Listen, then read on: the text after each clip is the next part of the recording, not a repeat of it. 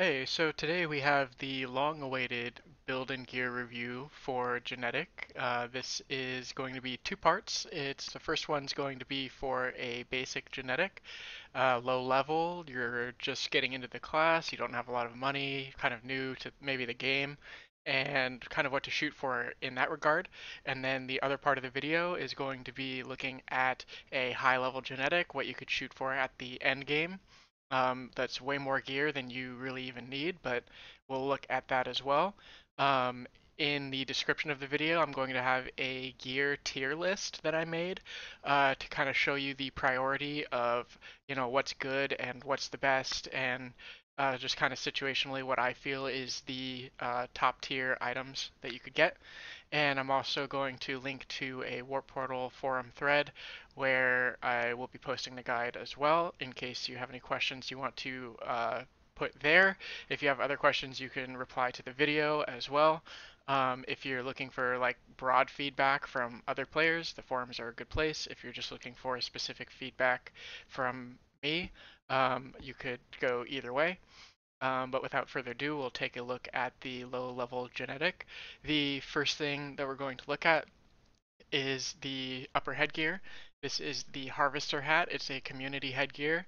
Basically, it reduces the variable cast time of cart cannon by 100%. At plus 9, it increases the damage by 15%, but plus 9 is kind of a waste of upgrade. 15% is very insignificant, and plus 4 would do just fine, or plus 0. For mid gear, I have Dark Blinder. The only reason I have this is it's a middle headgear that does something. Otherwise, you could go sunglasses or something like that. I didn't choose sunglasses because they cost a lot and I didn't want to make the build seem out of reach. So I went with this. If you don't want that, you can just leave it blank. I had a lot of extra space in the budget, so I decided to pick up a toy syringe. This is a pay-to-win item. It increases the recovery rate of condensed potions by 150%. I You don't have to use that, but I had budgeted about 500 mil for this build, and um, I was well below budget, so I figured if I was to get one quality of life item, it would be the toy syringe. But again, it just helps you reduce the number of potions that you use. If you don't have it, you can just pot faster. Um, for the armor, I decided to go with a Valkmant. This one has an evil druid. I like the Valk armor because it gives all stats plus 1 and it's indestructible. Also, it reduces your chance of getting stunned by 50%. So ultimately, I think it's a very well-rounded armor. The alternative would be a Geffen Magic Robe, which makes it so that you can't have interrupted cast time. But considering you have uninterrupted cast time from the Harvester hat already, I don't feel that that is a good thing to get unless you're acid bombing. For the weapon, I would recommend if you're 120 or higher to get a Thanatos hammer. It's a 5% chance of leeching 5% of your HP or SP from a physical damage or from inflicting physical damage. Um, this one has a caramel card for uh, Baseworm, but you could also use a Hunterfly card. If you used a Hunterfly, it would be an 8% chance of leeching, I think, 20, I want to say 23%. It's 16, so it'd be 21% of your damage as HP. And if you wanted more HP leech, you could go with a triple Hunterfly Twin Edge of Not Seeger. You can use the Twin Edge before level 120. It's only a level 75 requirement. It's also a level 4 weapon. It has a little bit lower attack. It has more card slots. So if you had 3 Hunterflies, it would be a 6% or a 9% chance of leeching, I think like 40 something percent HP. So it would be better than this in terms of the amount of HP that you leech. So if you're struggling to survive, that would be a good opportunity to do that instead. But Hunterfly is a little bit more expensive, and overall, I think one Hunterfly and a Thanatos hammer is a lot more cheaper and obtainable and useful than 3 Hunterflies in a Twin Edge. But that's just my opinion. For the shield, I think that Valk Shield is a very well-rounded shield. It reduces the damage that you take from fire, water, shadow, and undead property attacks by 20%, which makes up a bulk of the monster's elements elemental attacks in RO, except for like wind. Um, but this will cover your bases for most purposes. Also, for the sake of being a general piece of equipment, Ogre Tooth card reduces damage received from medium-sized monsters by 25%. Most monsters that you might level on are going to be medium-sized, so that's perfect for that. Since Valk Shield is so cheap, you could easily get a set of racial Valk Shields for different situations. Now, for the garment, um, I would recommend a giant faceworm skin because it's cheaper than a heroic backpack and it's just as effective. It also gives 15% HP and 5% SP. You're going to want to look to buy one that has int on all of the special enchantments and a slot for a Raedric card or some other reduction card or possibly Menblat. I would not recommend Menblat because you're not doing enough damage to really justify sacrificing survivability. Since you're going to take damage because you're not dealing as much, you're going to want to go for survivability over damage or DPS until you can reach a point where your DPS is so high that you can start sacrificing survivability for more DPS. But yeah, base worm skins are very common. People run it all the time, so there's really no need to really like it's really not very expensive. They're very common. Just try and make sure that if you get a special int enchant that it's +8 so that you get 4 int for that. It combos with the temporal dex boots, which, as I said, give 15% HP and 5% SP. It also will increase your damage on long-range targets by 5% if you have 120 dex. The enchant that I have on here is Lucky Day, because the status attack that you get from 200 luck will increase your damage by a good amount. And I think it's better than Bear's Power because Bear's Power will actually reduce your HP by a quite significant amount, and it only activates when you're receiving damage, and you really don't want to be receiving damage on a genetic that's squishy like this one. So you really like Lucky Day because you get more perfect dodge, which actually means if you're over mobbed, you'll dodge a lot of the attacks, which mean that you can actually handle a larger mob because of it. And it activates when you deal damage rather than when you take damage. So that's mostly everything about temporal dex boots. Alternatively, now going on to the accessories, the cheapest thing that you could get is a physical enhancer ring. It increases your attack by 5%, which isn't very big, but it also does combo with Geffen Magic Robe if you go that route. There's a small little synergy there that's not very important. But 5% attack will affect your damage in a meaningful way, considering the next best accessory that you could use is going to be super expensive comparatively. It's going to be like 1,000 times more expensive than that. So this is a really cost-effective option.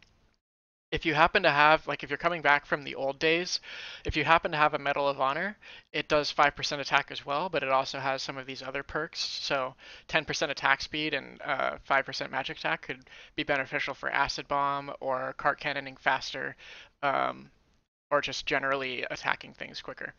So yeah, I mean, otherwise I wouldn't recommend buying one of these because the amount of badges that it would require makes it prohibitively expensive. It's actually more expensive than like any other thing you could have gotten in the accessory slot. Well, not any other thing, but needlessly expensive. You could get much better for what you pay. For MVPs, you can use the Silversmith Bracelet because it gives you level 5 Spellbreaker. And level 5 Spellbreaker deals a percentage of your enemy's max HP when you break a spell successfully.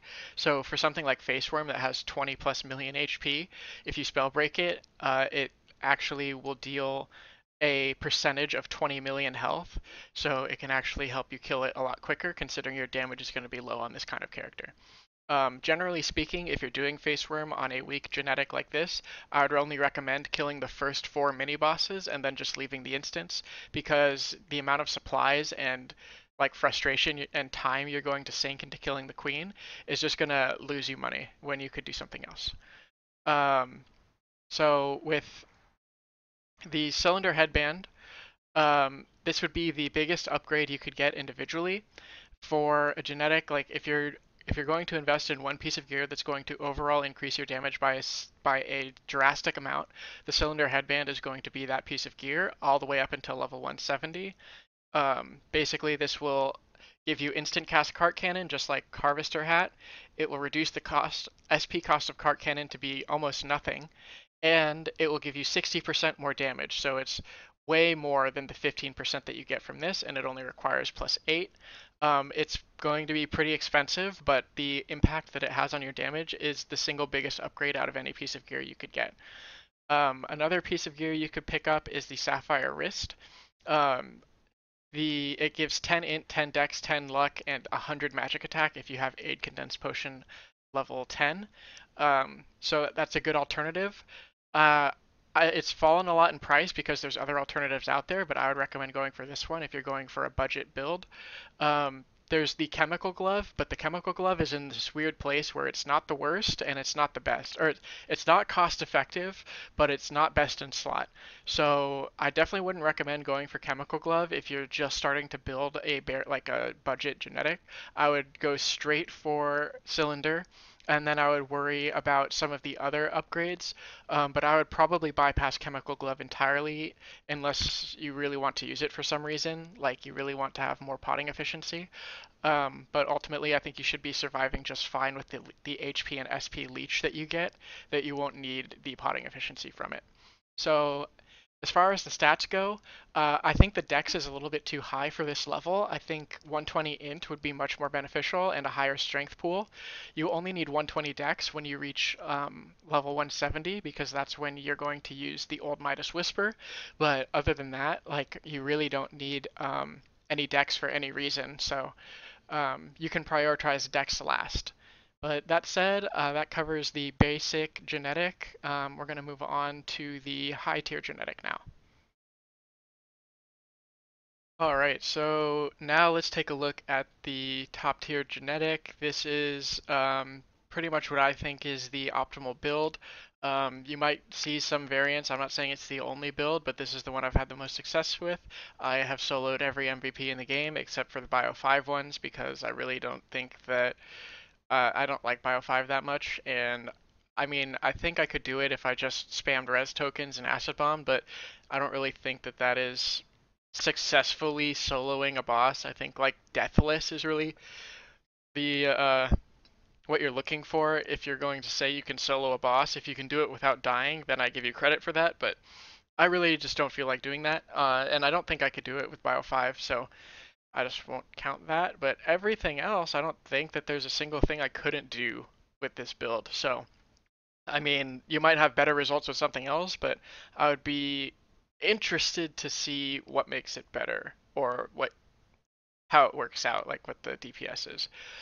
But to go top to bottom, we're using the +12 Old Midas Whisperer, and this is going to give us cart cannon damage of 90% increase, as well as some other benefits like 48 attack. But uh, I have tried many times to get this +14. It just won't go. So no +14 for me. Uh, and honestly, it's not that big of a deal. It's more of a prestige thing. Like I said, I can do everything without it. I mean, it would probably make a pretty good difference in damage. 15% is like no joke because it's a skill percent, but I don't have it. For the enchant, I have metal, but I don't have metal 5, which is ideally what I would be going for. I think it's realistic to get that, but I just haven't put the time or money into it because I feel like it's low priority. And then the enchantments don't really matter. It's more about getting the enchant here. Obviously, I would have loved to get like int 5 on there, but the odds of successfully enchanting a Midas and getting the enchant you're looking for on this slot is very low. You could also get Magic Essence if you like to Acid Bomb. I just think Acid Bomb is too expensive a skill to use, and you very rarely ever need to use it to kill most MVPs. I barely ever use it. The only thing I use it on is like Ifrit. That's pretty much it. So, uh, for your mid gear, we're using Seraphim Coronet. You need 120 int to get 250 attack from this thing. It's a middle slot only, and I don't think that there's anything that even comes close to it. You could use a mob scarf and sunglasses, but the damage is just way better for here. Plus, you don't get the cast immunity from Love Piece, and so that's why I use this, is to get uninterrupted cast time at a small cost of increased SP, which I don't really care about. Um, And I could use like an attack item here or something like that, but I don't run instant cast standard as a standard on my build. I have to use stat food to get it, and the reason for that is I don't like to remove gear when I shield spell, um, because it's just a lot more tedious and it takes longer. It takes time out of my run to manually remove gear or swap gear when I'm just trying to get shield spell up. So I would like to have a little bit of cast time without stat foods. Then I get shield spell and then I use the stat food because shield spell has a 7 minute duration and the stat food is only 5 minutes. Um, and then for the armor, we're looking at the Abyss dress, the Icefall dress, and the Nature dress as your primary gears that you use. This is for a lot of instances. Most instances in endgame content, you're fighting a demon monster, so Abyss dress works well for that. And most demons are also shadow property, and what's not a demon is probably undead or some mix of the two. So Abyss dress really works on a large amount of bosses. The next most important for bossing would be the Icefall dress because it gives you 20% or 40% damage to fire and water and 40% to formless and demi-human. So this is really good for things like Cthulhu or Ifrit.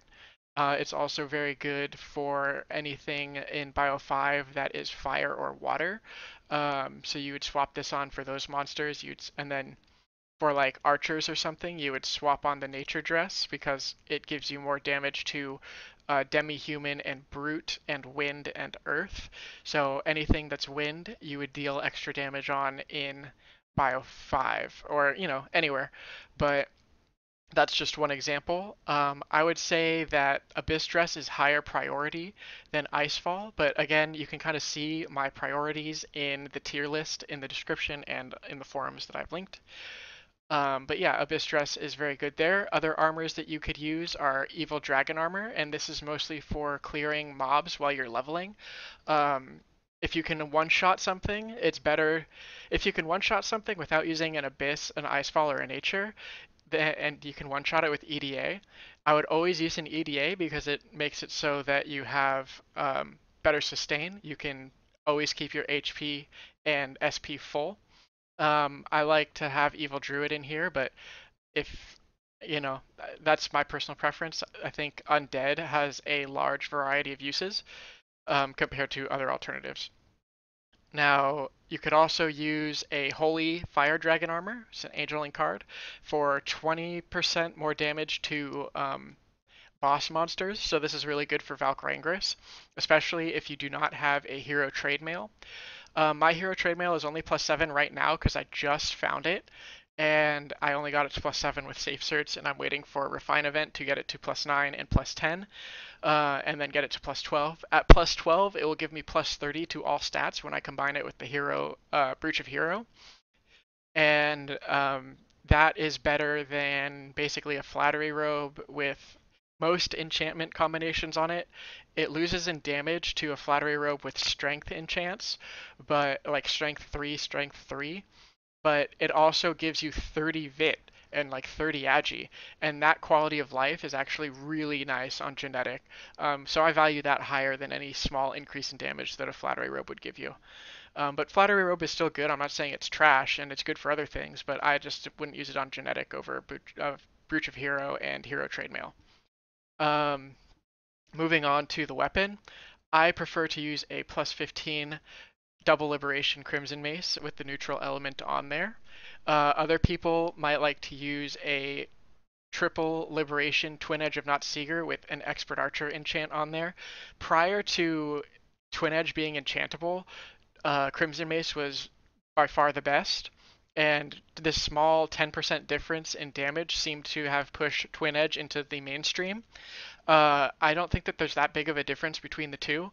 I think that generally speaking, the difference isn't that big, but if you already have a Twin Edge, by all means continue using the Twin Edge. If you already have a Crimson, by all means keep using the Crimson. If you have to pick one right now, having neither of them, technically I think Triple Liberation Twin Edge with an EA enchant beats Crimson Mace in damage by a bit. But the reason I like this is because you can pyroclastic and it won't break. You don't have to change your cannonballs because it's neutral. If you do pyroclastic and you want to use a converter, I think you can do that. I honestly don't do it that much because anything that I pyro for would be taking damage. I would just use a cannonball for my element.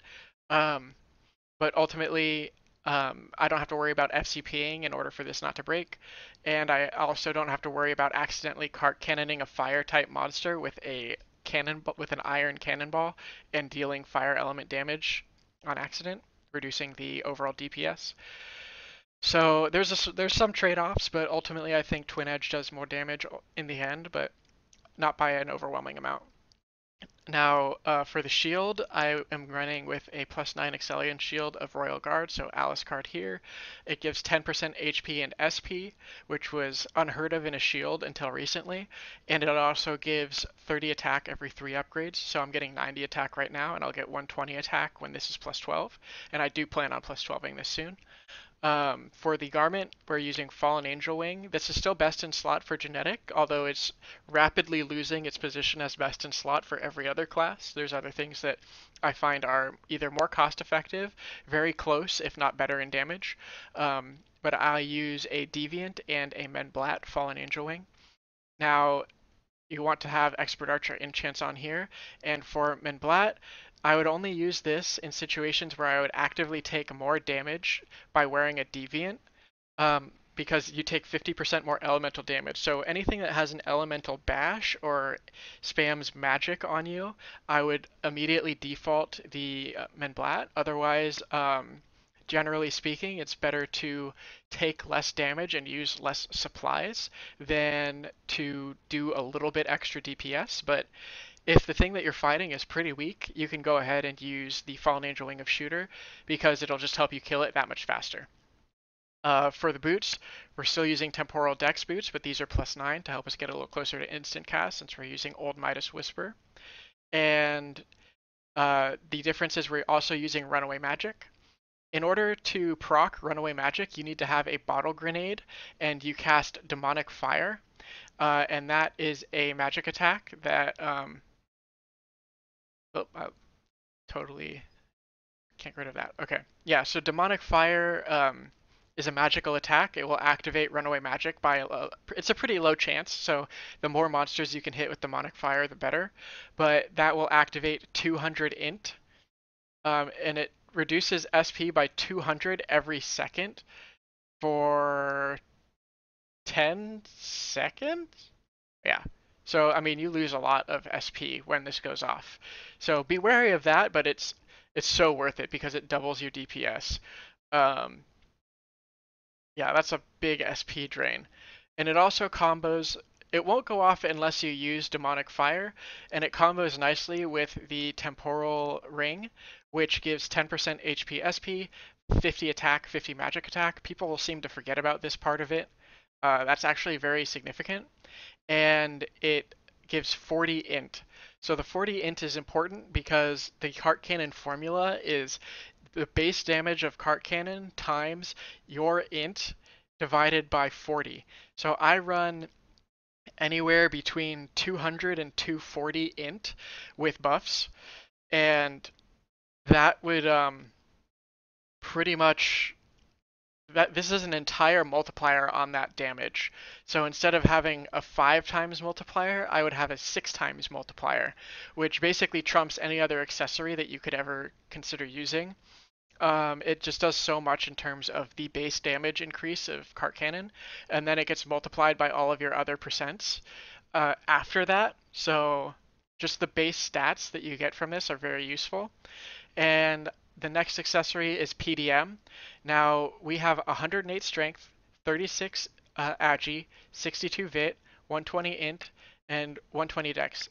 The dex is for the temp boots, the int is for the seraphim, and the strength is for PDM because every 18 strength we get 3 int, which means we're getting 18 int because we have 6 of that here.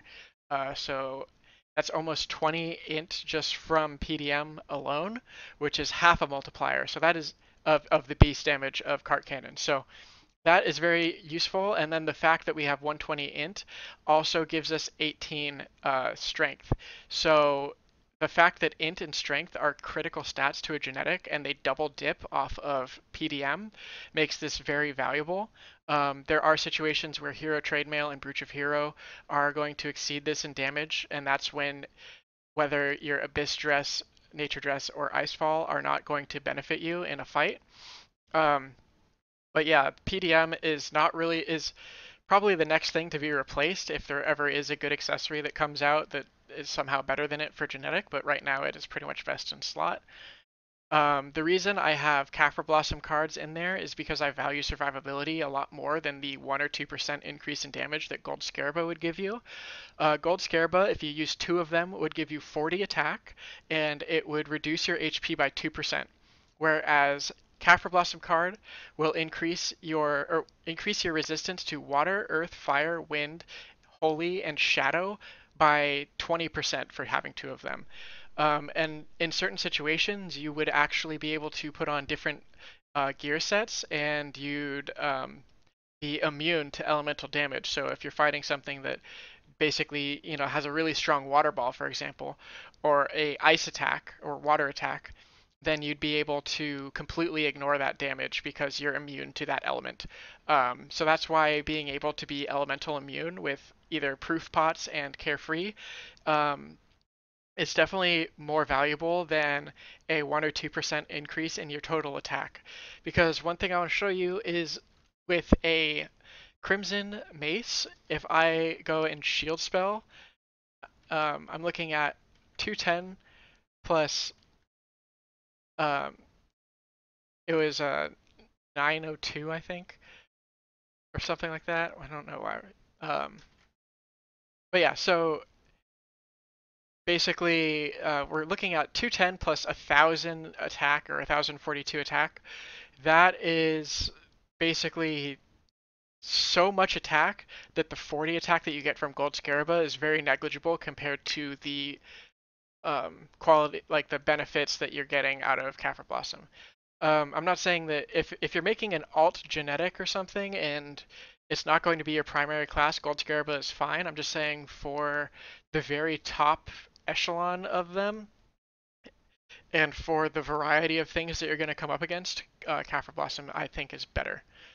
And we kind of already talked about the value of malicious Thanatos Hammer versus Kingbird. Basically, if Kingbird is going to save you a cart cannon in terms of killing a mob, you should do it. Otherwise, malicious is just as good, and it gives you more survivability. For demi-humans, you would use a Glorious Morningstar. An alternative foot gear swap would be an Enforcer shoe because it gives you power maximize, which would make sure that you don't have big weapon variance in your damage. Like when you get to dealing 400 to 500k cart cannons, the weapon variance that you get from the over upgrade on your weapon actually plays a huge role. Like you might be doing a 70k damage difference between your lowest hit and your highest hit, and having Enforcer Shoes helps mitigate that. For your Shadow Gear, I use a 2 int upper headgear to help raise the base damage of Cart Cannon. I prefer to default Malicious Shadow Set and a Costume Amster Bag with HP Absorption. I never really run out of HP, even when I'm tanking very strong MVPs, because the proc chance from these items are enough to keep me full pretty much at all times, despite what the MVP is doing. Um, for the weapon, I still think Kingbird is pretty good, and I like to get the int because this is 5 int total from the accessories, which again helps the base damage of Cart Cannon. If you have a physical shadow set, you could use that instead, but I'm not sure how big the damage difference is between the two. I'm pretty sure that the int is more important though. And if you are going for pure damage, you can go for the Liberation Shadow set with the Safeguard Shield and the Ancient Shadow Armor to get the synergy with the Kingbird weapon. Um, and that's going to be your best bet. And that's another reason why you might not go physical, because the physical weapon won't synergize here. Whereas you get two synergies here, you get two synergies here, and you get two synergies there. So that's pretty much it for the shadow gear and the build and the main loadout. Hopefully you found some of this information helpful, and if you have any questions, feel free to leave them in the comments. And if you want to make sure, or if you have any questions on what to prioritize, make sure you check out the tier list that I have referred to already. And again, I hope you learned something, and I'll see you in the next guide.